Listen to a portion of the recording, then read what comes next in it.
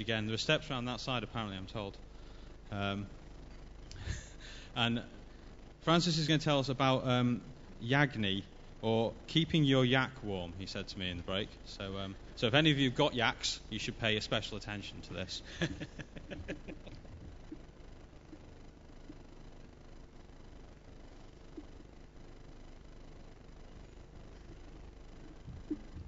Okay, this is the 5-minute version of a talk I'm going to give at Agile North next Thursday, actually. YAGNI, it's just an acronym. You ain't going to need it.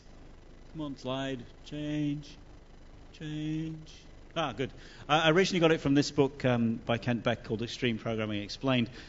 Essentially, one of his team built this enormously clever dialogue box, and it was loads of time and really hard to build, and nobody used it. And so he turned around to this guy and said, you ain't going to need it. And you get this when people say, but what if? But what if it's blue? But what if somebody comes from over here? But what if this happens? But what if that happens? And you end up building this whole layer of complexity that you don't actually need. And, you know, the answer you should always do to what if is no. And no means no. You should never actually just start including stuff because somebody thinks it's a good idea. Stuff needs to kind of justify its existence. One of the things we love to do as human beings is we complify. This is a lovely made-up word, where we just make things far too complicated. Like, here's a Swindon's Magic Roundabout. I also love the picture at the bottom there, which is people trying to use it. See that yellow thing? Where the hell's he facing? In order to get past complification, you need to actually take a step back and go to the big picture. And one of the techniques is 5 whys, where you just keep asking why until you get to the real reason for things. The guy that owns Amazon, Jeff Bezos, is a great proponent of this. Simplification, which is another made-up word, is actually what you need to do to take a few steps back and actually attack your ignorance. So we have this lovely picture of this penguin here. And evolution as well. You only keep hold of something if it can justify its existence. So, you know, kill it off if it's no use. I think it's quite useful. Obviously, that lived long enough to become a fossil. So when everybody says, but what if, you need to reply, but will it? And you need to say no most of the time. And that, you know, so YAGNI is this whole idea. You ain't going to need it. And things need to justify their existence before you invest any time. The other thing that people do is they procrastinate.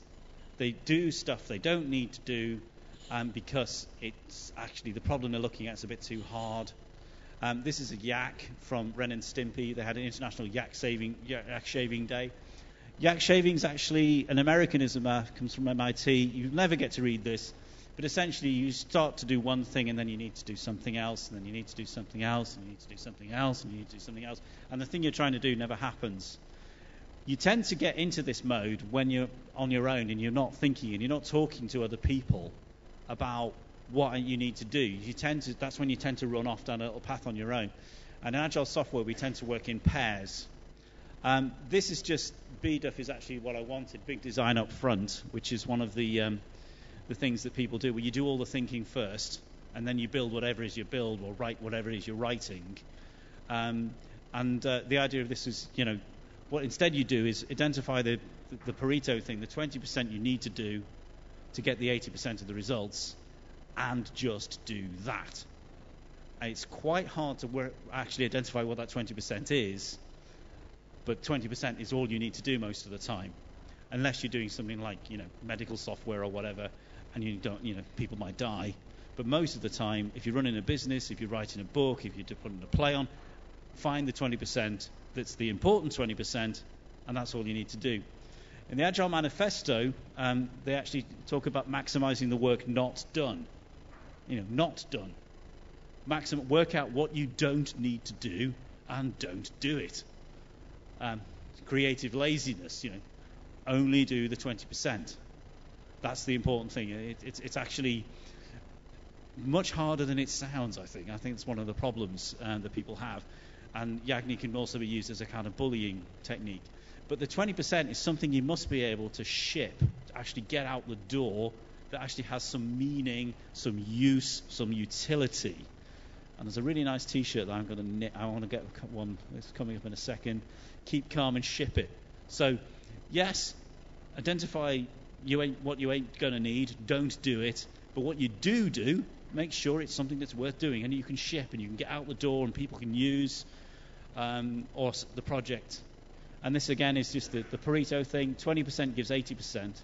But make sure that you've identified the right 20% and you're not just sitting on the floor going, oh, well, I'll only do this bit because it's the easy bit, which is the IBM approach. That's it.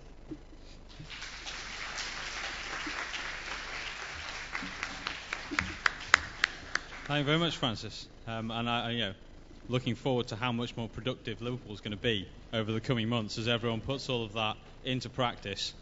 And either we just get everybody kind of like having 4 days a week off, because that's the kind of like 20% they've done on Monday, or maybe a different day. Pick a day that you kind of don't mind going into work rather than Monday. Yeah. Superb. So our next speaker is Beth Edmondson, and